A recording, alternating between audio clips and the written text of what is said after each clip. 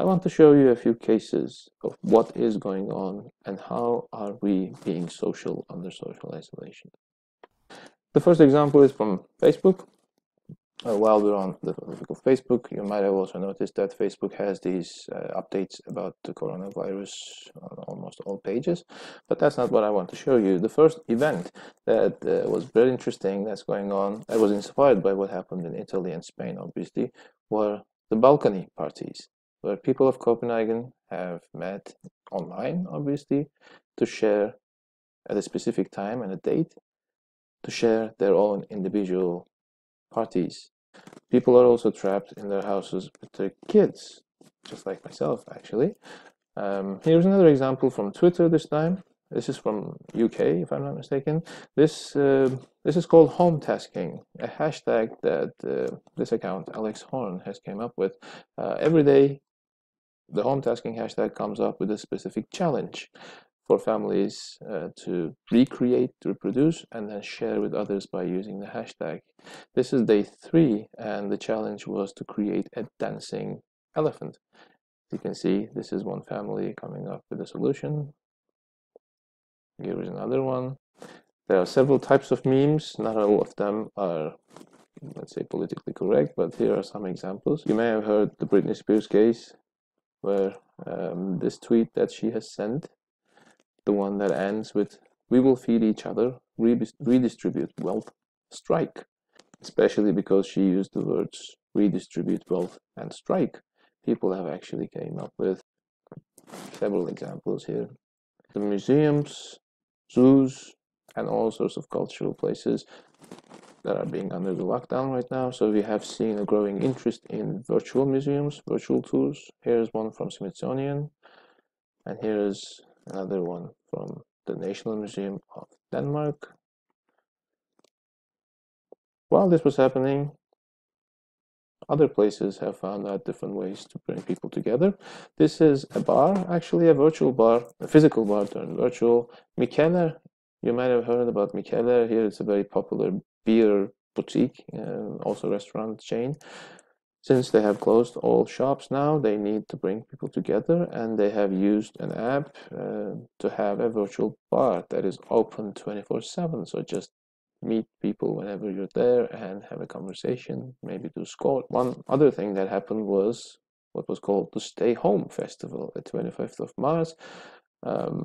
Through several online platforms, this festival allowed people to actually have the festival vibes at home. Some people created tents in their houses, and of course they shared. Taking me for the people. Take two for the almighty. Her var det hiphop-musikeren Vakas, kendt fra gruppen Outlandish, der gav et nummer. Dagen igennem har i alt 8 kunstnere givet koncerter på det sociale medie Instagram. Og det har gjort under budskabet Stay Home Festival. This is another event, Corona Concerts. You can see that several musicians have given house concerts online, live, and several thousand people were watching them.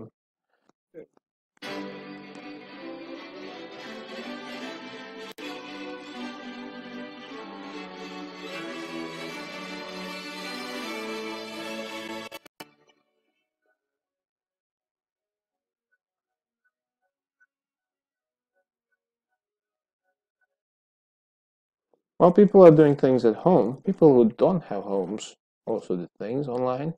This is Hus Forby, the magazine for homeless people to sell and make money out of, which you might have seen on the streets of Copenhagen with their uniforms, not asking for charity, but actually doing a job.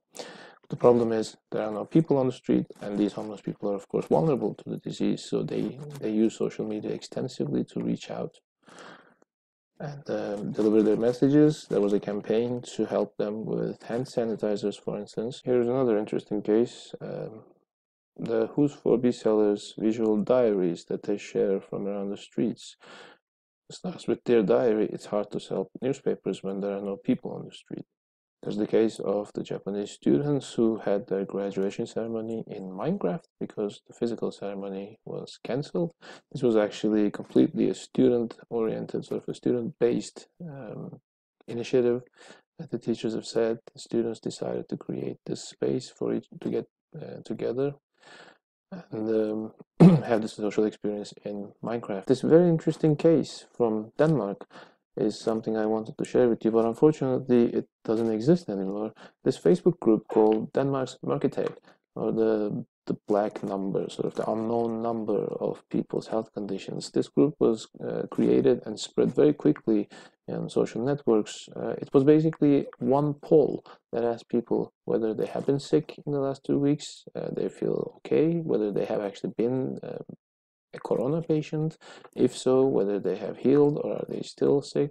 So it was a poll with a few options, 7 or 8 options, I think, just to get a large amount of number and help the Ministry of Medicine and Health about the real number. And in a very small amount of time, almost 500,000 people have joined this, and almost 50,000 of them have actually answered the survey. The authorities, health authorities, have also transferred the data, or you made use of the data and collaborated with this group to create a larger platform and ask people about their more specific health situation, which also created questions about the privacy aspect of this.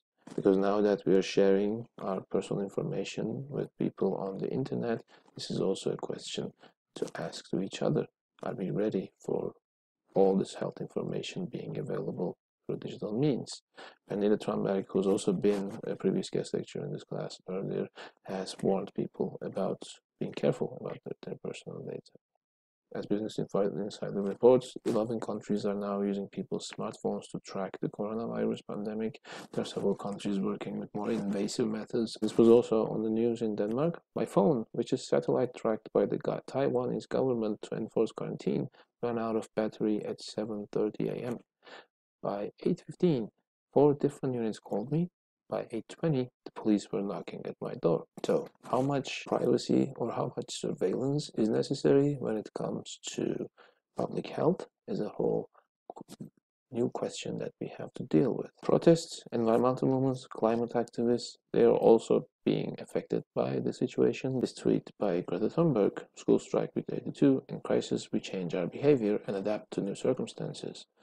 By using several hashtags and specific messages to the audience to stay home but continue the movement, she actually gained quite a lot of traction from young people. Participation of young people to this cause has grown only larger. Here's an example from India. Here are some other examples from all around the world joining the digital climate strike and sharing their messages with the community. From Australia, for instance. All in all, we're going to talk more about these things and we're going to have to change and adapt to the situation.